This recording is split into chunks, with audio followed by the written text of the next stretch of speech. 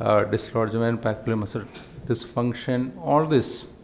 Now, with 3D, we are going to analyze these segments. The LV has got 17 segments, and for the 3D, it is color coded. The 17 segments are, see, these are the basal segment, and then you have the mid segments at the papillary level. Below that, the apical segments. So basal we have 6 segments, and mid we have another 6, and apical 4, and apex is 1. So 6 plus 6, 12, plus 4, 16, plus 1. Okay. And how you, in 3D it's a color coded. We start with the basal segment 1 is the anterior basal segment, then go to the septum 2, 3, 4, 5, 6.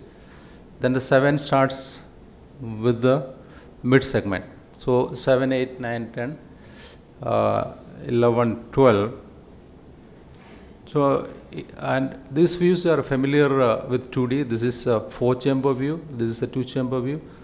This is a long axis view. So you have the, which are the walls here? This is inferoseptal, this is anterolateral, and this is anterior wall, this is the inferior wall. And this is anteroseptal, and this is inferolateral. So between these two views, you have the septum, full septum, and the full lateral. So if you want to study the septum, this is anteroseptal, and this is inferoseptal. And this is anterolateral, and this is inferolateral. Okay, so segment by segment we are going to analyze, and I show examples also, and we'll study one case where 3D has made a difference inside the OT, where 2D missed, and but very important, unless you have a good 2D view, you can't get a good 3D view. So when you're doing different modalities are there,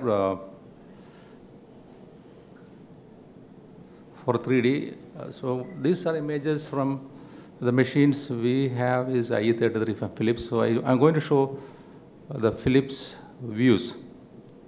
So the most commonly used view is the X-plane view, and this is very convenient to access multiple LV segments in a display. So what is this view is? This is a reference view, that is a 4-chamber view. And if you look at the 90-degree view, orthogonal view is that is 2-chamber view. And if you rotate this 90 to 120, you get the long axis view together. So easy to image, especially in the after induction, before the surgeon puts the incision, you get roughly around 10 minutes. You have to finish your 2D and 3D examination within 10 minutes. So these views are important.